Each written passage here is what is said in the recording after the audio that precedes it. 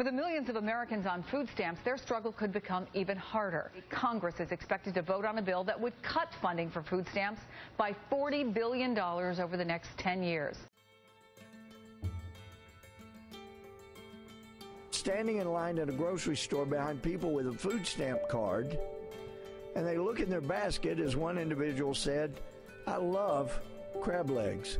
Snow king, the big king crab legs. I love those." And then sees the food stamp card pulled out and provided.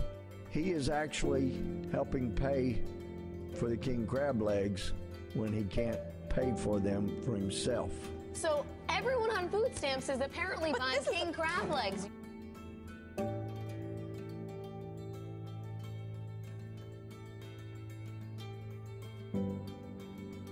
And it appears to me that the goal of this administration is to expand the roles of people that are on SNAP benefits, and their purpose for doing so is to simply expand the dependency class.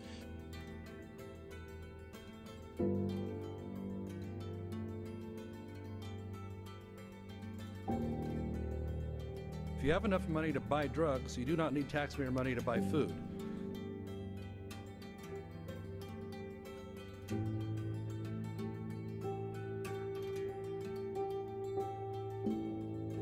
The gentleman from Maryland, he says there's 50 million starving people in America today.